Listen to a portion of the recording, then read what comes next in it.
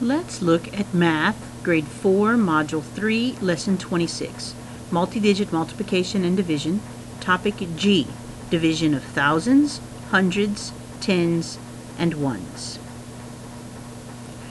We're going to begin with the ones. We're going to divide 9 ones into 3 groups. And we're going to do this using our place value chart. I'm going to show 9 ones.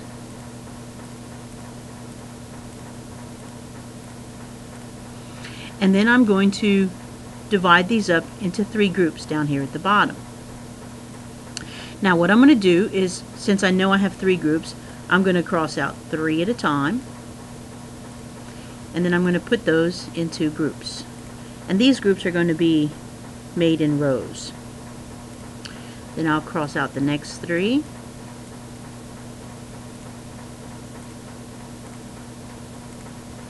And I'll put them in the groups, and then I'll cross out the last 3, and I will put those 3 into groups. So 9 ones divided into 3 groups would equal 3 ones. I have 3 ones in this group, 3 ones in this group, 3 ones in this group. Now let's do this with 9 tens, which is 90. 90 is equal to 9 tens. What I can do is the same thinking that I used to divide 9 ones into 3 groups. I can divide 9 tens into 3 groups. I can just think of this as being 9 tens. And then my answer, instead of having 3 ones, which is what I had here, my answer is going to be 3 tens. Now 3 tens we know is equal to 30. Let's think about that again. What if I had 9 hundreds divided into 3 groups? I can use the same process that I just did. I have 3 groups, so I'm going to put them in 3 at a time. I'm going to put 1 in this group, 1 in this group, 1 in this group. Then I'll cross out the next 3 because they're not going to be in the hundreds anymore. They're going to be in groups. And I'm going to put them in this group. And then I'll cross out my last 3, and I'm going to move those into the groups. So just as before, when I had 9 ones and I divided it into 3 groups, and then I thought about it as 9 tens, I ended up with 30 because I had 3 tens in each group. Now I have hundreds that I'm dividing. I have 9 hundreds, dividing them into 3 groups, I get 3 hundreds in each group. And if I were doing 9,000, it really wouldn't be any different other than instead of dividing hundreds, this time I would be dividing thousands. So I could use the same process that I used before. So 900 divided into 3 groups, I would think this way, and I would see that in each group I have 3 hundreds. If I'm dividing 9,000s into 3 groups, I would see that I have 3 thousands in each group. Let's think about 350 divided by 5. I'm representing that I have 350. I have 3 hundreds and 5 tens. Now, if I want to divide that into 5 groups, I'm going to start with my hundreds. But I don't have 5 hundreds, so I can't put 100 in each group. So I'm going to have to unbundle this group of hundreds. I'm going to have to decompose this group of 100. So instead, I'm going to draw a line through it, and I'm going to have an arrow pointing to my tens. So instead of having 100 here, I'm going to trade that in for tens. So I need to know how many tens are in 100. I can count by 10, or I can think about how 10 times 10 is 100. So I have 10 tens, and here they are. These are my 10 tens that I'm trading in for this 100. I'm also going to do that with this 100.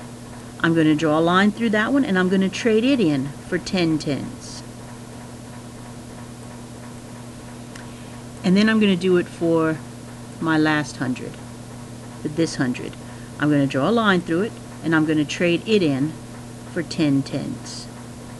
So now, instead of having 300s, I have 10, 20, 30, 31, 32, 33, 34, 35. I have 35 tens. So now if I want to divide 35 tens into 5 groups, I can do that. I'm going to draw a line through 5 at a time. So 1, 2, 3, 4, 5. I'm going to take those 5 and I'm going to put them in groups. 1, 2, 3, 4, 5. And my groups are going to be in rows. Actually, I'm going to spread those out a little bit more so we can see them better. Okay. So now I'm going to draw a line through the next 5. 1, 2, 3, 4, 5. Now I will distribute those into my groups.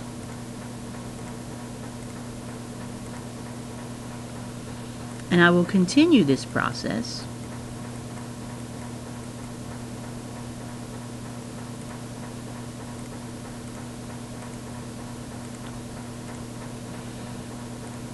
until I basically run out of tens to move into my groups.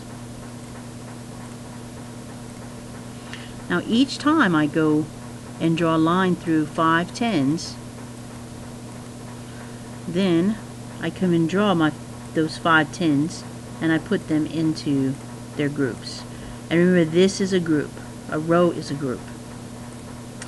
Looks like I have to do it again. So I will do it again.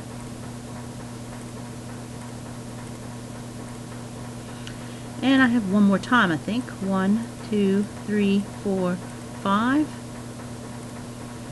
1, 2, 3, 4, and 5. So now, in each group, so this is a group, in each group I have 1, 2, 3, 4, 5, 6, 7 tens. So when I divided 350 by 5, I had to regroup, I had to unbundle, or I had to decompose the hundreds into tens. I ended up with 35 tens. And then I divided the 35 tens into 5 groups, and I got 7 in each group. Now if I look up here, I can see that I have 35 tens. So when I look at 350, I can think, okay, that's 35 tens. And then I can divide 35 tens into 5 groups. I know that 5 times 7 equals 35. And what this is showing me is that 5 times 7 tens is equal to 35 tens. And 35 tens is 350.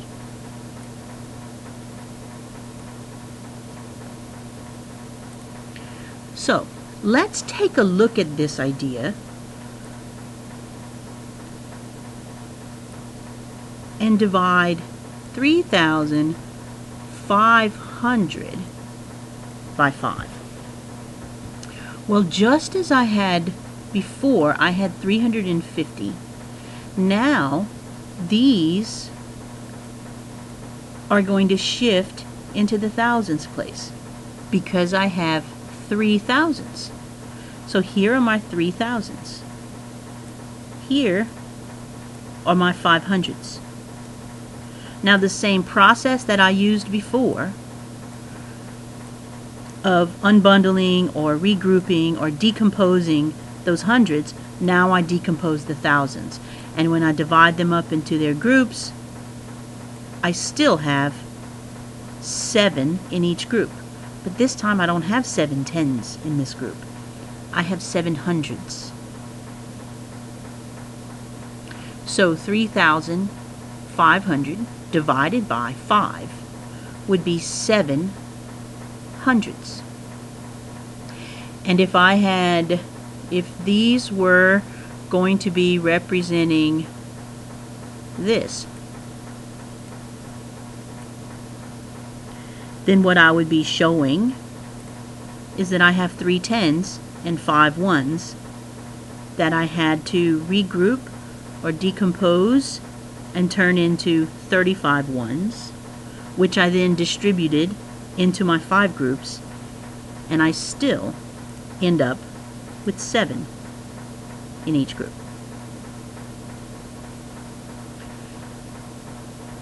Let's take a look at this problem. It says the Hometown Hotel has a total of 480 guest rooms. That is 6 times as many rooms as the Travelers Hotel down the street. How many rooms are there in the Travelers Hotel?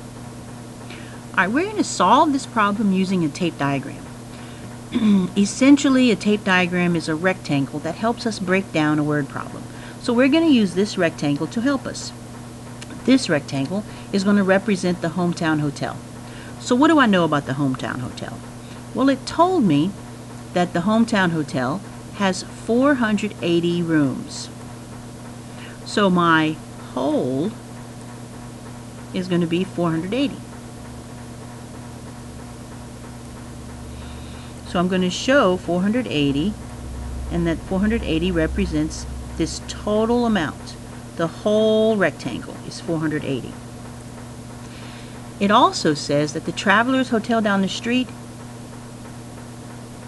that 480 is 6 times the number of rooms that the Travelers Hotel has. So what I actually have to do is I'm going to have to separate 480 into 6 parts.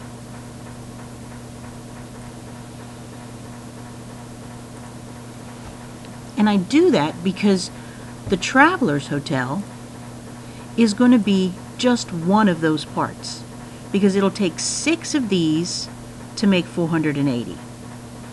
So I separated the rectangle into 6 parts, and then I can see about how big the Travelers rectangle needed to be. So now we need to know how much is each one of these parts.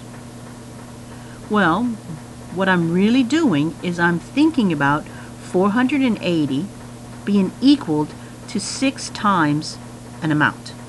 So 6 times, so whatever this is, 1, 2, 3, 4, 5, 6 times will give me 480. I can think about 480 being 48 tens. So 48 tens would be equal to 6 times something. 6 times something equals 48. 6 times 8 equals 48. So 6 times 8 tens would equal 480. So each small rectangle is going to represent 8 tens. And if I have 8 tens 6 times, I have 480, or 48 tens. So the Travelers Hotel is equal to 8 tens. And 8 tens is equal to 80.